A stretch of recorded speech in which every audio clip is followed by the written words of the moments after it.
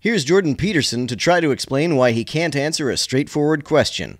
This is one of the things that I find puzzling, for example, about Dawkins, because Dawkins formulated the idea of meme, which is, by the way, the same idea as archetype. It's exactly the same idea. If Peterson is talking about Jungian archetypes, then no, they are not exactly the same idea. Jungian archetypes are supposedly universal to all human beings. That's not what Dawkins says memes are. Memes are purely cultural inventions, not ideas inherent and universal to all human minds. Except he just stopped.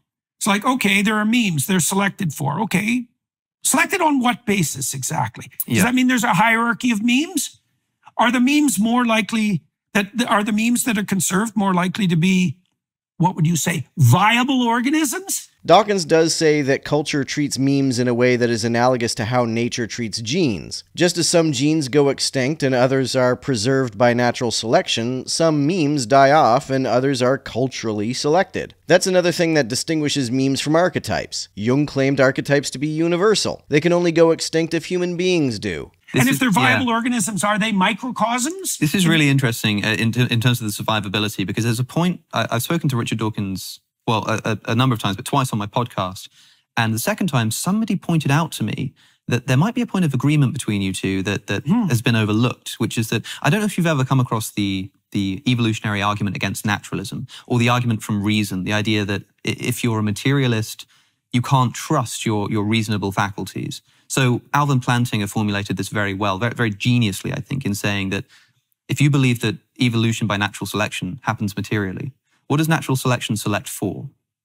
Survivability. So if you're a materialist, that means that the very rational faculty that you're using right now evolved not to be sensitive to truth, but to survivability. I have several issues with this argument. First of all, it assumes that the theory of evolution is intended to reveal noumenal, that is, mind-independent reality, which it isn't. All empirical scientific theories aim not at revealing truth in that sense, but rather predictive utility. The idea that the supernatural exists, even if true, has zero predictive utility, therefore there's no epistemic point to believing in it. Secondly, regardless of whether our faculties are given to us by God or evolution, they are fallible. Plantinga believes that if our faculties are given to us by God, then they are more likely to reveal truth than if they are given to us by evolution. However, since we are fallible either way, I have no idea how he calculates that evolved faculties are less reliable than God-given but still clearly fallible faculties. Yes, that's right. And if that's the case, well, definitely. Why do you believe in the truth of evolution? Well, because you've been rationally convinced of it.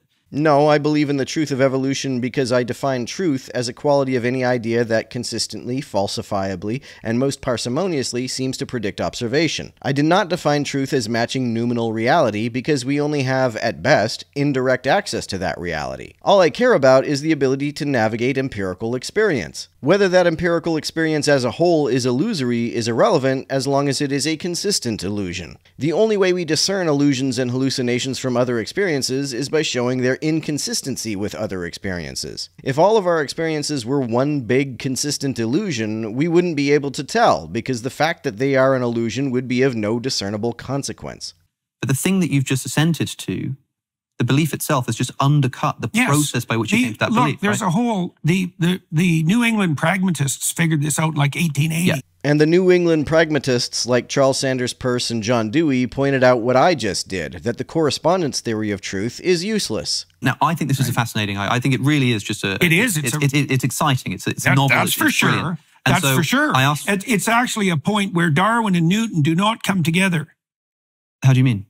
Well, the Darwinian definition of true and the Newtonian definition of true are not the same thing. Here's the thing. You had a conversation with Sam Harris. You've had a number, but one of them, I don't think it was a live event. I think it was before that. You're talking about truth. Yeah, and you're a very awkward second talk I had with him. I was extremely ill. Do you know, it was awkward to listen to because it felt very much like, and I remember at the time thinking, you know, what is this Jordan Peterson talking about? Like, truth is like Darwinian. Truth is about like survivability. What do you mean? Truth is true. True the way an arrow flies.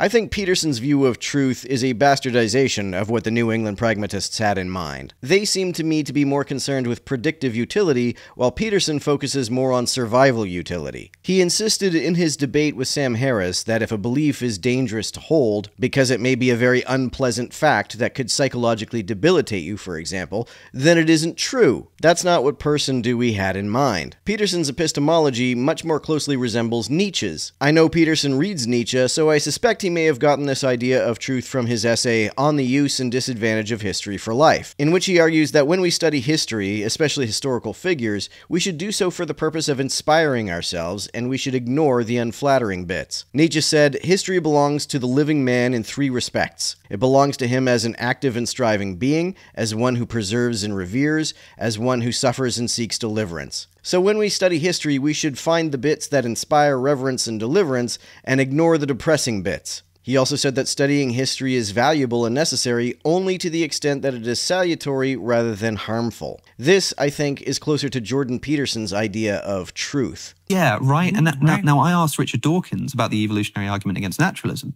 Yeah. I said, well, how can you know that what you believe is true? And he said, because believing true things makes me more likely to survive. Hey, I- boy, and I watch didn't- where you go with I that, didn't catch man. it at the time, but I thought to myself afterwards, it was one of my commenters on Patreon actually had mentioned this. He was listening to Richard, and I said, okay, maybe, but sometimes it's at least possible that something that's false helps you to survive. You know, the rustling in the bushes, believing that that's a lion every time or a tiger, even if it's not, that helps you to survive, because that one time that it is, you're still going to run away, and it costs you nothing to run away when it's not a tiger. So believing it's a tiger, even when it's not, is going to help you to survive. That's why we have a negativity bias. Yeah. This may also inspire Peterson's idea that what's true is what helps you to survive. And Dawkins says, well, yeah, of course, there are some circumstances where believing something false could be beneficial to survival. And I said, well, how do you know that 2 + 2 = 4 is not one of those? Well, that truth is made up. We believe that 2 + 2 = 4 because 2 + 2 is one of the ways in which we define 4. It's not true in the sense that it corresponds to mind-independent reality. Numbers and mathematical functions have no ontology outside of the mind. Math is a useful fiction that we invented to organize our experiences.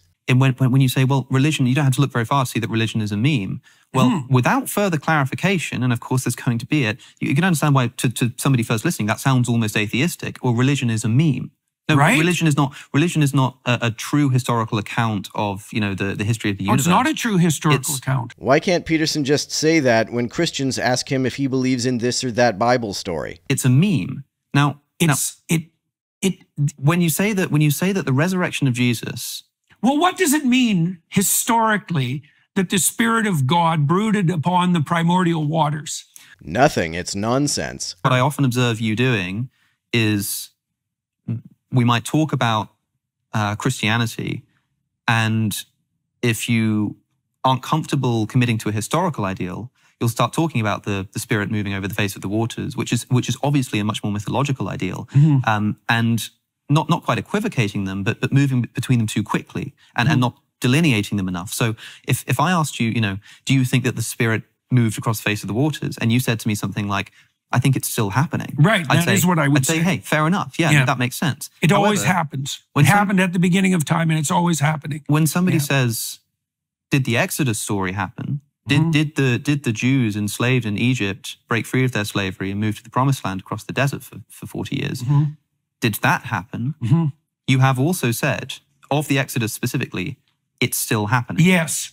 In other words, he's evading the question of whether he thinks it literally happened because he doesn't think that matters. Now, to me, that's far more inappropriate than saying that the Spirit is still moving across the face of the waters, because I think what people mean there is, do you believe that these people in that time period actually did this in such a way that, for instance, might show up in an archaeological report? Well, I think that's the simplest answer to that is probably. That's a pretty simple answer, but it's doubtful an accurate one given the dearth of archaeological evidence for the Exodus. Sure, and that's fine too, but then... But we don't know. But then, there is, to the degree that there's been archaeological investigations into the kinds of biblical narratives that you've described, the archaeological evidence tends to fall on the side of historical accuracy in relationship to the Bible quite surprisingly often. Not in the case of the Exodus. The Israelites supposedly wandered the Sinai desert for 40 years, but nobody has been able to find a single artifact to corroborate that story. The archaeologists Israel Finkelstein and Neil Asher Silberman, in their book The Bible Unearthed, explain that repeated archaeological surveys in all regions of the peninsula have yielded only negative evidence. Not even a single shard, no structure, not a single house, no trace of an ancient encampment. I mean, you spent more time in Exodus than probably any person I've ever met in person, right?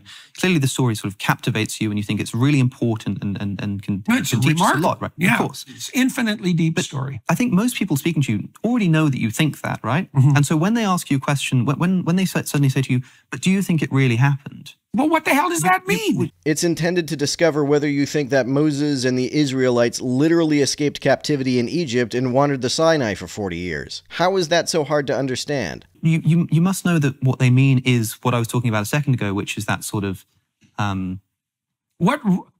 Okay, so fine. So it's easy just to turn this around. It's like, okay, what exactly happened in your historical account when Moses encountered the burning bush? I don't need to know exactly what happened. What I need to know is I'm not asking you specifically I know. Or attacking you for that. What I need to know is that if I sort of went to the Egyptian desert at sort of the time that this story is alleged to have taken place in history, would I see a mass movement of Israelites from Egypt into the Promised Land? Would I see people with feet walking through the desert, leaving footprints? Well, let's take it apart rationally. So, but you also understand that when someone's asking that, and you like, even if you don't like the question, you must understand what someone's asking. Oh yes, well, and if that's the I case, understand many of the things that they're doing simultaneously. Then why are you playing dumb and asking what they mean? Why do you think it matters to people? Like, I don't know. These are ancient accounts. Let's say that's the biggest Exodus. problem. Maybe that's the biggest problem that you have with the people who are asking these questions. It is. And like, hopefully, what point are you trying to make here? Well, if you ask a biblical literalist like Ken Ham, he'll tell you that if the Bible isn't entirely literal history, then it isn't the Word of God. Or to dismiss the literal historicity of Genesis or Exodus is to discard the Bible entirely. That's silly, of course, but that's why literalists believe what they do. So the point is, I know what the point usually is the people who are asking the question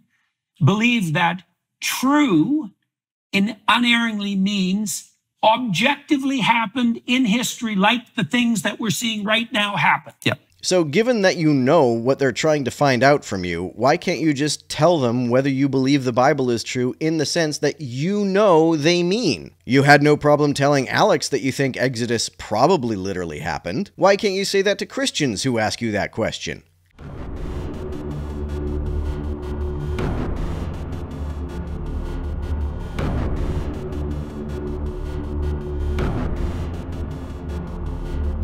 To everyone who helps me out on Patreon, you're a big help. Thanks so much.